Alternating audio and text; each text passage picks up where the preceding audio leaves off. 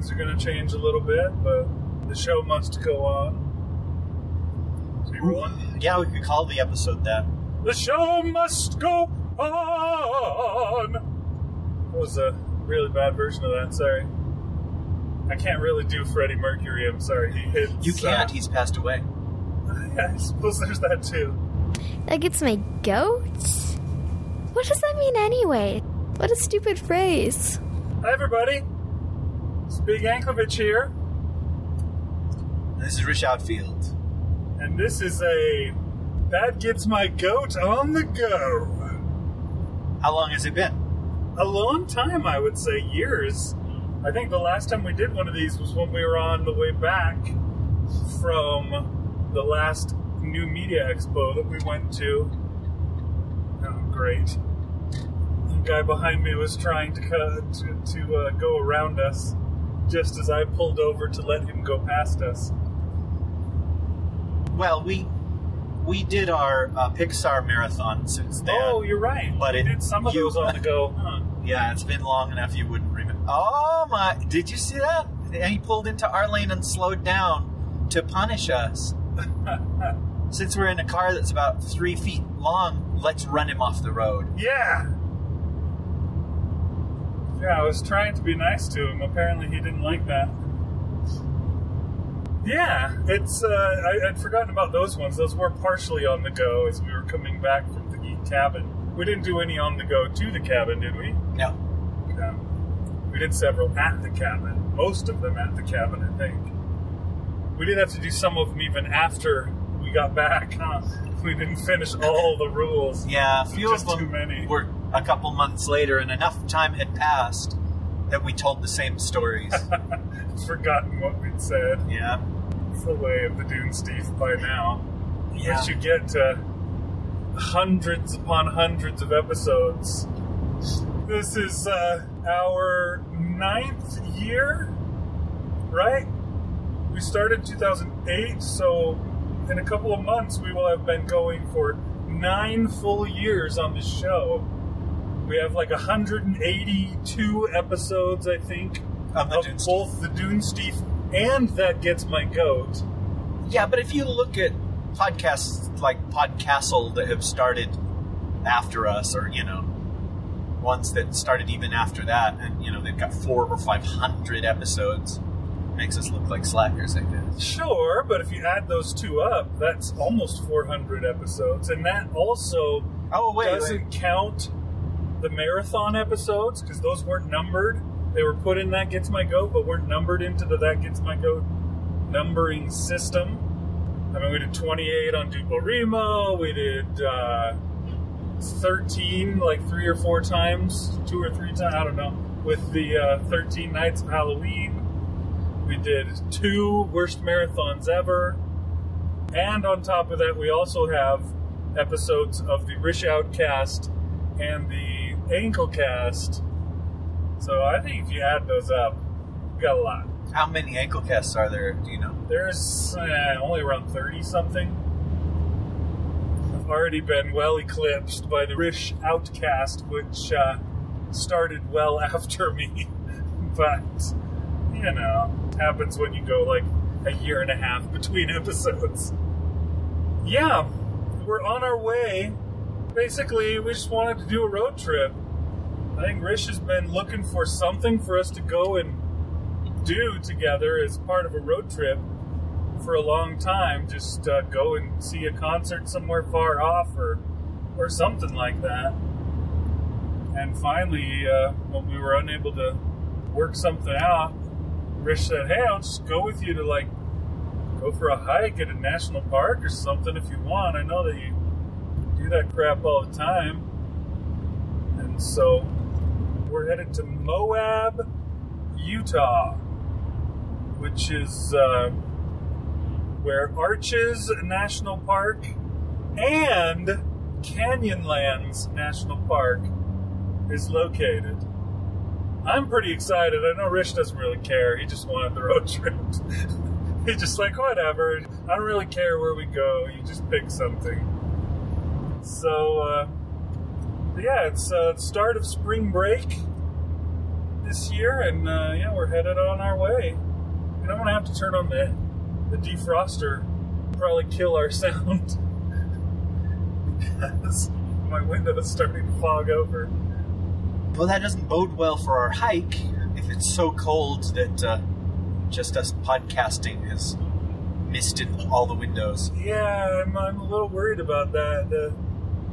The weather forecast said that it would be 70 degrees and partly cloudy. And from what I can see, it is cloudy from one horizon to the other right now. And when I went out to the car this morning, it was raining. As a matter of fact, when I went out to the car this morning, I found that my kids had left the door open on one of our cars all night long.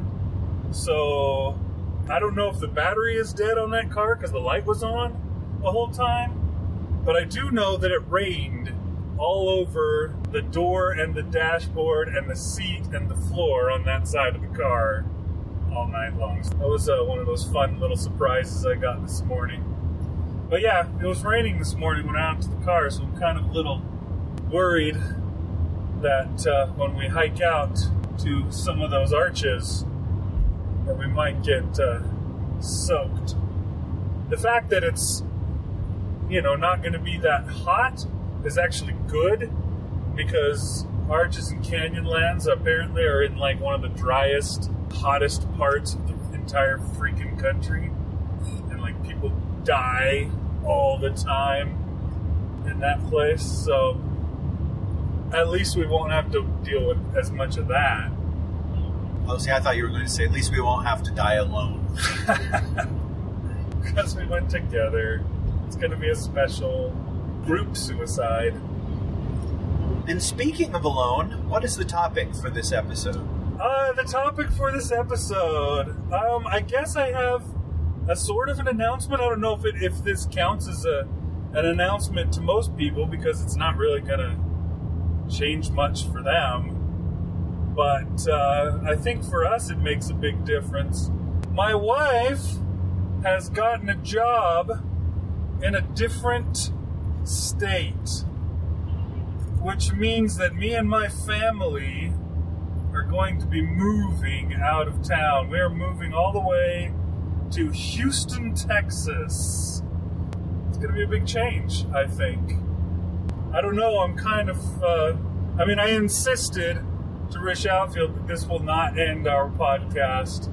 We'll probably end our friendship, but not the podcast, because I don't want things to end. I know that being far away could make it difficult, but the good thing about podcasts is these days they don't have to be done with somebody that lives right nearby. I think that actually has been maybe one of the strengths of our podcast, unfortunately, over the years, is that we're able to just be in the same room and react to each other automatically. Because, you know, when you podcast over Skype, it's almost like, I don't know, talking over a walkie-talkie or something. You know, you talk, and then you have to be like, over, let the other person talk. And because there's always a little bit of a lag that makes it so that you have a tendency to interrupt people by accident. And being, you know, sitting right across from each other, you can react even from things like facial expressions and stuff. Although maybe we can manage to get the video to work on the Skype and maybe do the podcast that way. Usually putting video up tends to slow the internet down, then it kills the audio. But who knows? But yeah, it's going to be a lot of craziness for me over the next few months as I get ready. I'm going to have to sell our house, and I'm going to have to find a job. I don't have one. She does. But I got to find myself a job in Houston, Texas, and I am not a fan of doing that. I don't know if that's one of your big issues in life at all, Rish, but I hate looking for jobs, hate job interviews, hate that crap so much. Yeah, basically, I worked at a job that often was not awesome, and I stayed there basically because it's better than trying to find a new job, because I hate it so much. And yeah, it's been like 13 years that I've been at the job that I'm at. Now I've got to go out there and try and get something else. So how will that change once you no longer work where you work? Will we continue to tiptoe around the name of the place, or will the kid gloves just come off and you'll be able to bitch to your heart's content about that job? I don't know that I would do that. I guess there's the possibility somehow that it could come back and bite me in the ass. I don't know if that'll change that or not. Maybe Well, we all have heard stories of things like that coming back. Never podcasts, because nobody listens to podcasts, especially ours. But people, that post to Facebook and complain about their job or tweet. And I know that there are companies who employ people to track that stuff down, to police what people are saying about the company. And, then there are just busybodies, bosses that insist that you friend them on Facebook, or bosses that can shadow you and see what you say. And yeah, in media, like having a Facebook and a Twitter and a Snapchat and an Instagram, all that kind of stuff, that's just like standard. You have to have yourself straddling all the platforms that are out there. And when it comes down to it, TV news is not going to last forever. People barely watch TV as it is. Luckily for me, there's a shitload of baby boomers out there, because they're the only ones left watching TV news, really. For the most part, anybody younger than that is getting their news from the internet or from their Facebook feed, from YouTube or whatever. They don't have a TV, a cable coming into their house giving them that just, the regular old-fashioned TV style thing. So eventually TV news will be internet news. You'll have, I assume, you go out and you get your news story, and that will just be put up on your website instead. Places like, I don't know, BuzzFeed, other Huffington Post, other news, internet news. I don't want to say like CNN.com, because that's kind of the opposite of what I'm talking about. Anyways, those kind of places that are news, but internet news, and they do videos, but it's internet, only. Those kind of places, I guess, are already kind of ahead of the curve. Oh, why do they do this? You ever notice the passing lane? You get stuck behind a bunch of trucks, and then the passing lane opens up, but it's right as you're trying to climb a big hill. So it's like, oh yeah, I can pass these trucks now. Oh crap, but I'm going 25 miles an hour because I've been behind these trucks, and I can't get up to speed to pass them because I'm on a steep hill now. Anyway, yeah, your point was TV news is not going to last, is what you said. Yeah, it's not going to last forever, so you kind of have to get into all the other platforms. And so, yeah, way back when Facebook first was starting to take off, they asked, although more like told everybody to get a Facebook account and friend the station. Then they wanted us to share, station stuff on Facebook. Here's our thing about our new report that's coming up tonight. Make sure to share that around. They wanted us to they wanted us to be their advertising. I wasn't into that, I'll have to admit. So I got a separate Facebook account that was just for work, and became friends with a lot of people at work on my work Facebook account, and shared those things to those people at work, who of course already knew about it anyways. So it's completely contrary to the point. But for the time being, I covered my ass that way. And then eventually I just let that Facebook account sort of, go fallow.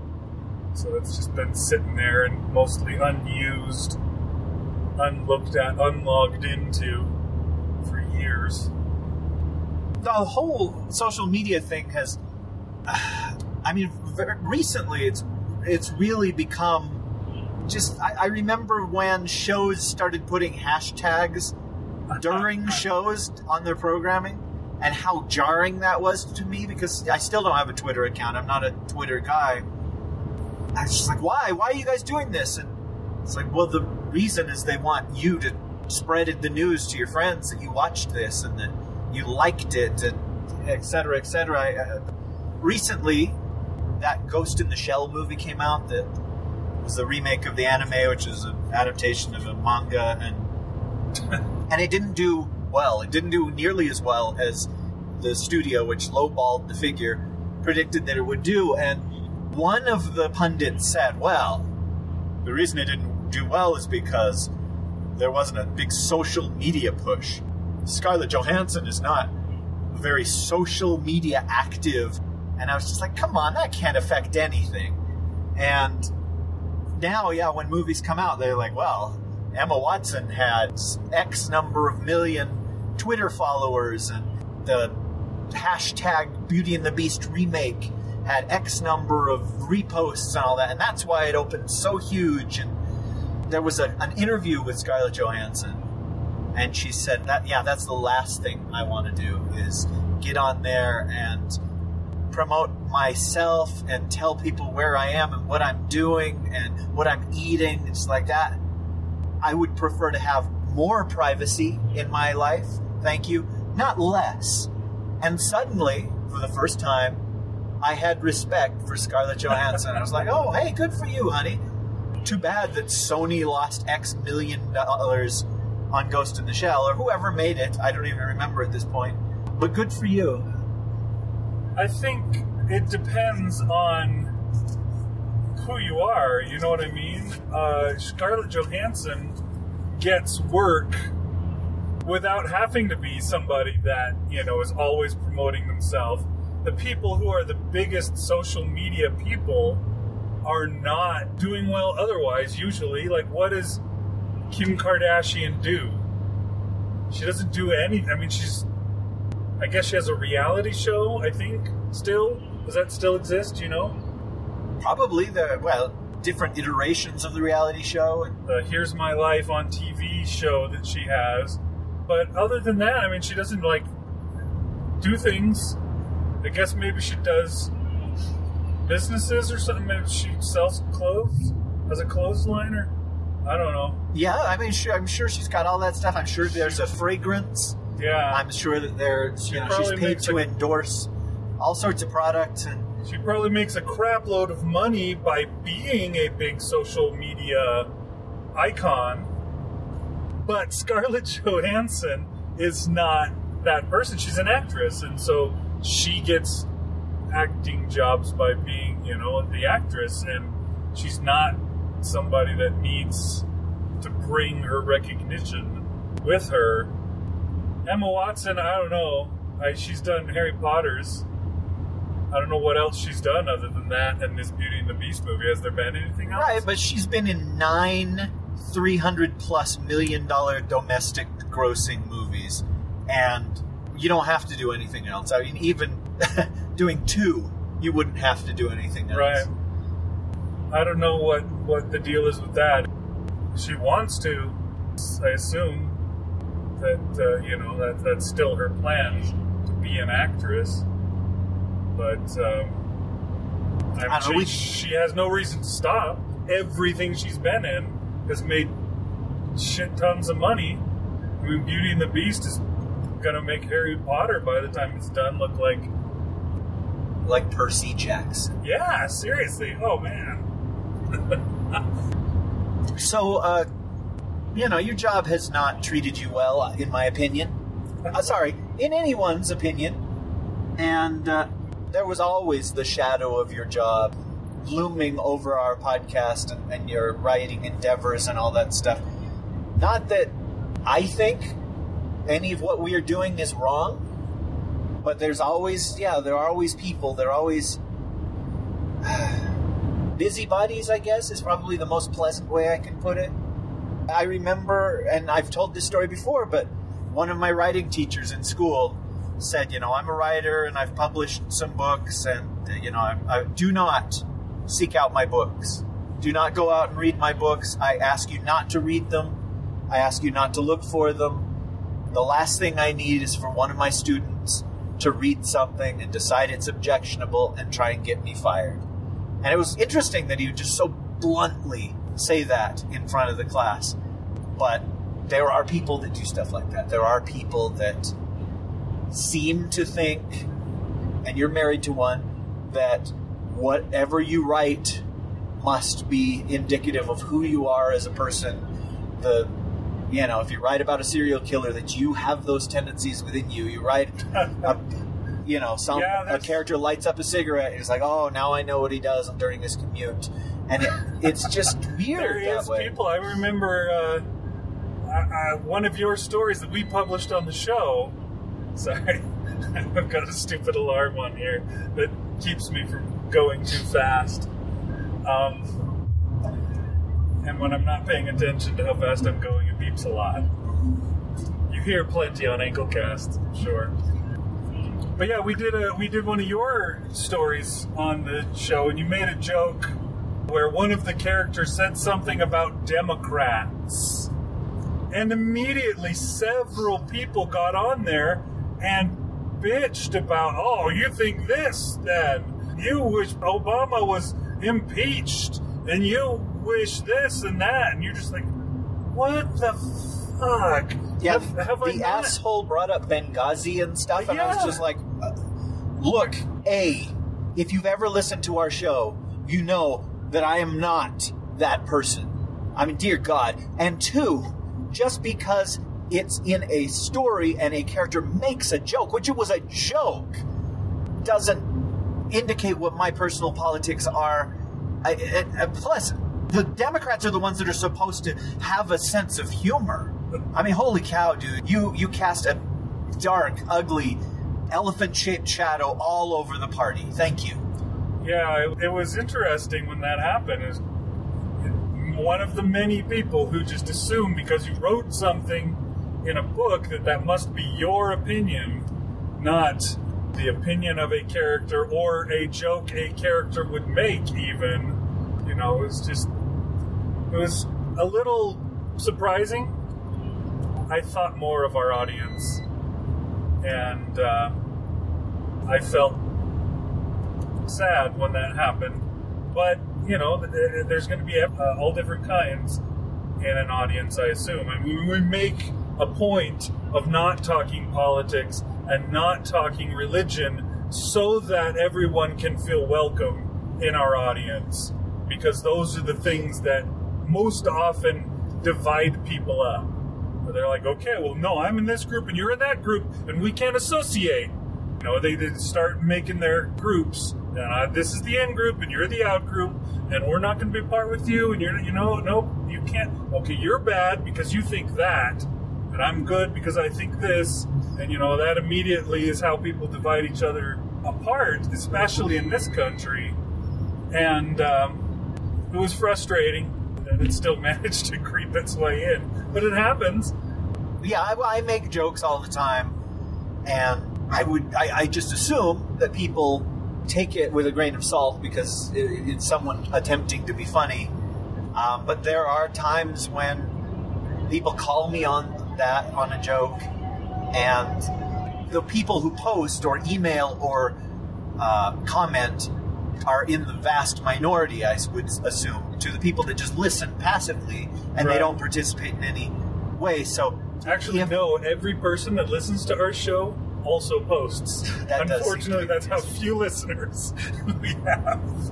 So when someone is riled up enough to call me on a reference that I make or a joke, or I dropped Donald Trump's name in an episode recently, then there are probably a bunch of other people that feel the same way that heard that but didn't say anything. They just turned it off forever.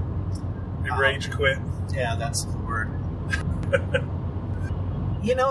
The thing with writing is I do have a tendency to want to write to write characters that are just me, that are my point of view, my attitudes, my life experience, because that's what's easy. But every once in a while, I'll try and distance myself from a character that I'm writing. In one story in particular, I had a character that just absolutely hated Star Wars and hated people that bring up Star Wars as though that, was the end-all, be-all of film, knowing that anybody that read it would say, oh, well, yeah, the views in this story do not represent the opinions of Rish Outfield or Rish Outfield Genital Cream Products Incorporated, and are solely, so there's that sort of stuff.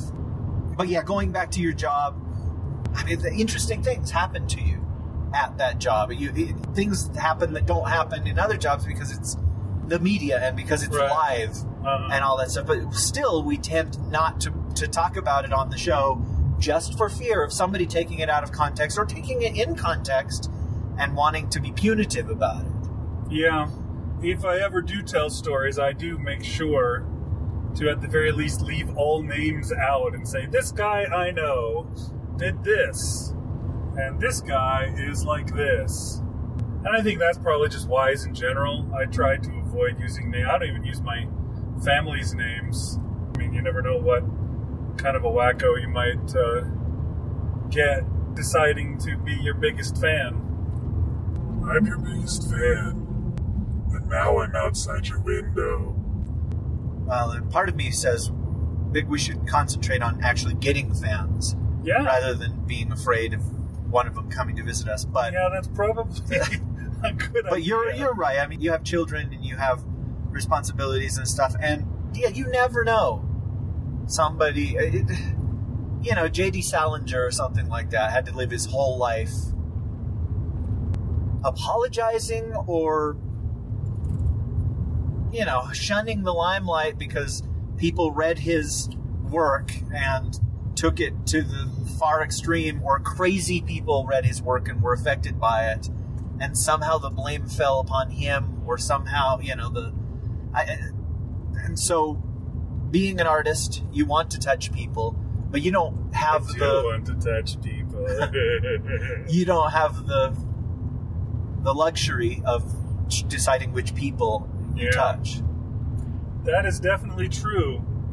But all that's going to change once you go to Houston. Yeah! Because you're going to be surrounded by new people and new shitty job environments, and we will be not talking about those. We'll be talking about the old one. Oh, yeah, I don't know. It'll be interesting to see what happens. It'll be interesting to see what kind of a job I wind up in. I mean, I have 17 years of experience as, working in news, but is that what I will wind up in next? I've checked all the stations in Houston, and right now, none of them have an opening that would work for me. My wife seems to think that I can do anything in the newsroom, and if with the proper training and stuff like that, I probably could. And it wouldn't take a lot of training, I don't think, even. But I have not done them. And, Houston's a big city. It's, I believe, the number 9 media market in the country. And generally, if you're going to a top 10 media market, you don't go there, expecting to be trained to do your job. You go there already as someone who is kick-ass at what they do, and, you're going to go in there and do it. You're going to take it to the big city now. You spent your time in Des Moines and Hartford and Bakersfield, and now you're ready to My go. guess is Des Moines is a metropolis compared to where I come from. But where you come from, yeah. I mean, anything is a metropolis. Heck, the town I live in is a metropolis compared to where you come from. I guess I wasn't referring to the 2-acre estate that I grew up on. My town didn't exist 20 years ago. Anyhow, do they require you to be bilingual in Houston? I don't think they require. I am bilingual, just not in a useful lingua. Right, but I'm just saying, if you wanted a job at, ABC or CBS conglomerate, whatever you call it, affiliate in Houston, would they want you to also speak Spanish? It wouldn't be a requirement. It would be a huge plus, I'm sure, if you were. Especially, a reporter or someone like that. They're going to have to deal with a lot of folks that speak Spanish. And so being able to do that would make it easier for you to do your job. But yeah, so far, the ABC, CBS, and all of those stations broadcast in English. And, if you wanted to get on with I haven't looked to see if there are jobs open at the Univision station. Or, there probably are. I could probably, if only, maybe they'd let me speak Portuguese to them. And they try and speak.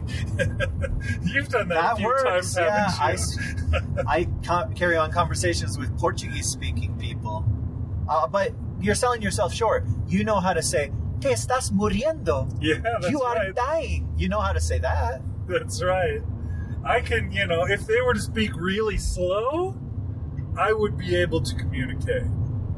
But... I've found that they don't do that.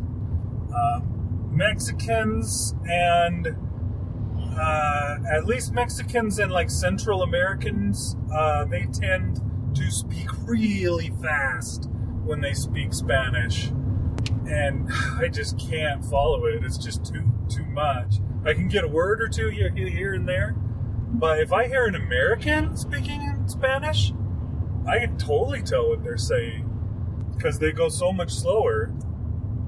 So, who knows? But I don't believe that, the bilingual thing will be an issue. I worked in California and they didn't require it there, so. Okay, so I guess now we need to talk about what happens to the show.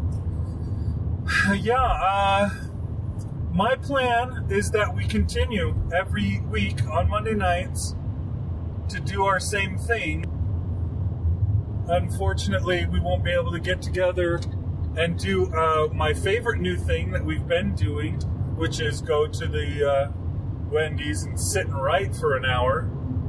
We could still try and find some way to do that if you wanted to, like get on Skype and then be like, okay, you have to write, don't you try and do anything else, and like we can yell at each other over Skype if we see that you're not writing. But I don't know, we'll see if we can implement that. But my plan is that we still get together, and on Monday nights we podcast. We've done podcasts over Skype before on occasions when we're unable to just get together like normal. We'll just get together and do one over Skype, and most people probably wouldn't know the difference because we always, record our own separate recording and merge them, so it doesn't sound like it was recorded on Skype. It's not, super shitty sounding like this. Like Skype ones tend to be. You've been doing a podcast with Marsha Latham over Skype for a long time, and I've been a part of those several times. So it can be done. And, I don't want to let it lapse. I think keeping it going will be beneficial in many ways. When we used to work together, you moved back up here from LA, and we worked together and we saw each other almost every day. I think we worked together only actually 3 days a week because I was Monday through Friday and you were like Wednesday through Sunday or something like that. So we worked together 3 days a week, and we would hang out together after work, and we carpooled to work. And so we drove together to work and home from work.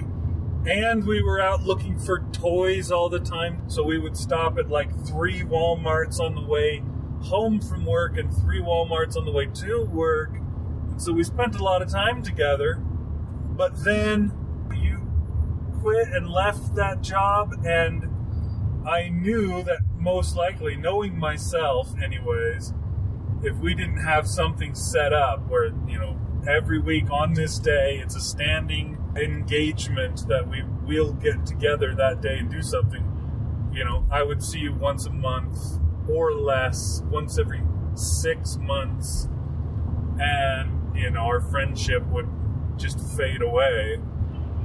So I was desperate to make sure that didn't happen because I have few enough friends as it is. So, you know, I think the same thing needs to be done this time. Because it's possible we may be back here again someday. My wife really likes it here and wants to come back. She works for a large company that has branches all over the world. Most places, though, there's like one per city. So if you want to move up, you tend to have to move around. She says that in the future there will probably be another place put out here that she may be able to come back to. So it's possible that we may be back. I do have family here, and, you know, it would be nice.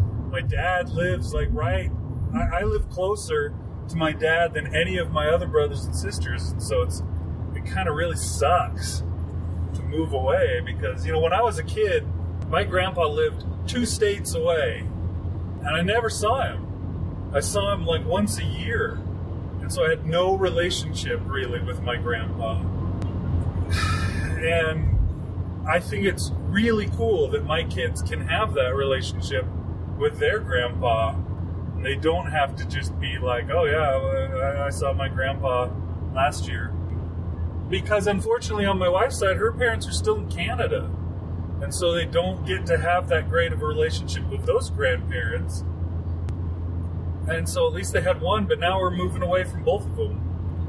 And both of them are going to be way too far to drive to even. And we at least drove to my grandpa who lived 2 states away.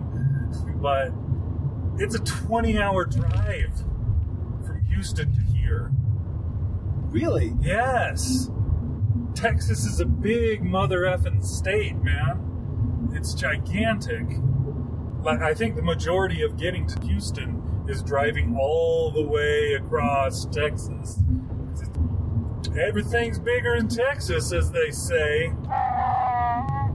So yeah, you know, it'd be cool to come back someday.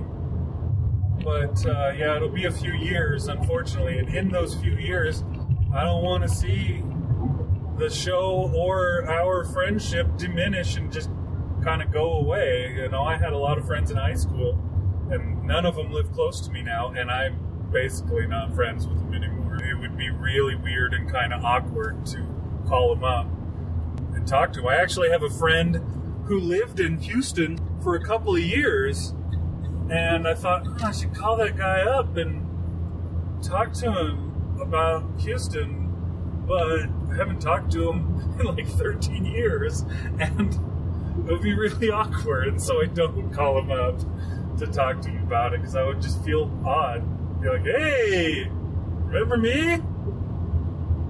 And he's the kind of guy, too, who would be like, yeah, I remember you, the guy that never calls me. He's the kind of guy who would not take any of the responsibility on himself and say, yeah, I never call you either. Instead, it would be all my fault.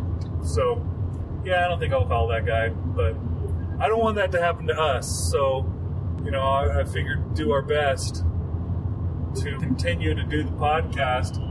When it comes down to it, I wouldn't be surprised if we get a lot more podcasting done, you know? Because we don't have the opportunity to waste all the time that we do these days. And when we go and see movies together, and often not ones that we talk about on the show, you know, we'll just go. We went and saw Split together just a couple weeks ago, just because we felt like it, and that's what we did on Monday night. You know, once we're not around each other, we won't be able to do that. We'll just we'll have to do that on our own time. But anyways, that's what I'm thinking. I don't know what you think about that. We haven't talked too in depth about it. Well, I can't predict what's going to happen. If we're forced to communicate via Skype, my guess is we'll do much more podcasting because, we're not just hanging out in a parking lot. We're not eating together. And so, there may be far more episodes in the future, but I don't know. When people move away, you tend to try and find things to replace them. You know, you're going to find new friends at the meat packing plant where you get a job. I don't know. It's so many times you just move away, and then it's too hard to stay in touch or whatever. You're not going to run into that guy and be reminded like it was in the past. Yeah, it's difficult. I have a friend who used to live out here, and a couple of years ago when we moved from our old house to our new house, he decided to move back to Sacramento. Just out of the blue, too. It was really weird, because they hadn't said anything about it, and then, like, one day, they're like, we're moving to Sacramento, and, like, 2 weeks later, they were gone. And he's come back and visited a time or two, and, he gives me a hard time. I mean, he stays on my back, and he texts me a lot, and calls me a lot, and, tries to make sure that we stay friends, which is cool, because I'm crappy at that. I'm not the kind of person that does a good job, and he gives me a hard time, too, He's like, he'll text me a question, and I don't answer for, like, 2 days, and he's just like, you suck. And I'm finally like, I do, sorry. So here's the answer. My problem is that I'll see a text at a time that I can't respond to it. So I'll see it and I'll be like, okay, when I get a minute, I need to, text him back. But then it's not on my phone saying you have, 5 texts or whatever that you haven't looked at. And so, when it's not there to remind me, I forget that I needed to do that, and I just don't. That's why I don't get back to him. I probably should just not ever click into the text thing and get rid of the little number that tells me I need to reply, because then I'll actually do so. Maybe that's a lesson that I need to learn. It's going to be tough, and I don't know if we'll come back. I've been on my wife's case to, like I said, her company has branches all over the world. And, I've been trying to get on it. She's like, dude, there's an opening in London. Try to get it. It would be freaking awesome. The sad thing is she has no interest. She's like, London, England is always like overcast and gloomy. And I'm like, dude, but it's London. I keep trying to, at the very least, I'm like, we could go to Australia, we could go to, some of these New Zealand, places where they at least speak the same language, so it wouldn't be a big barrier for you, so you could step in and actually, do your job. You wouldn't have to, like, learn Dutch or something to be able to function. But so far, she's not interested. I think she doesn't want to be too far away from everybody or something like that.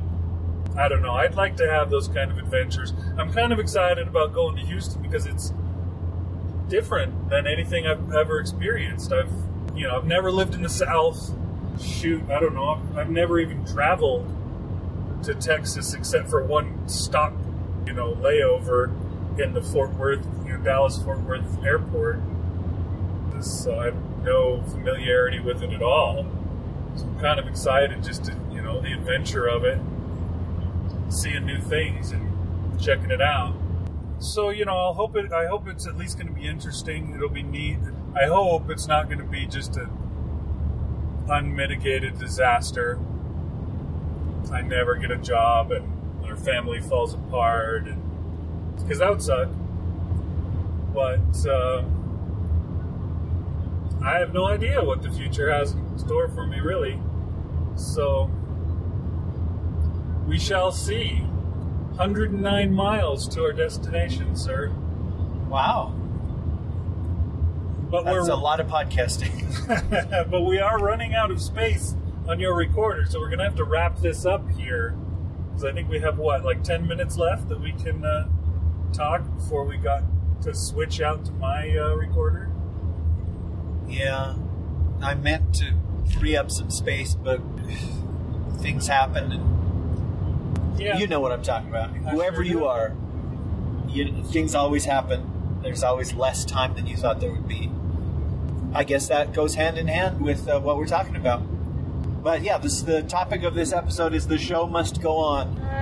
So we will see how much more we podcast. And, in the back of my mind, I've been wanting to do another contest, short story contest on the show and all that. And maybe if we're super motivated, once there's thousands of miles between us, that stuff will pick up and that will become the priority. Because right now, it's like writing and eating and just hanging out is the priorities. Yeah, it'll be interesting to see what we can do with things now that we have different things that we'll be doing with our time. Writing will remain a priority, that's for sure, but not as we get together, probably. But that's something that I do not want to let fall by the wayside ever again. Never want to see my progress go away. And things have been going pretty good, and I feel almost like a different person than I was 2 months ago. So I don't see a change causing the progress to go away. So that's good. All right. Well, thank you for joining us, you three listeners, your three loyal listeners. And we will be back again soon, I would imagine. We'll be back in just a minute. Trade out these recorders and be right back. Of course, you won't hear it for 2 weeks, but anyways. See you then, folks. Good night. That Gets My Goat is produced under a Creative Commons 3.0 Attribution, No Derivatives, Share Alike license. That means you can't sell it, but you can share it with everybody. It also means you have too much time on your hands.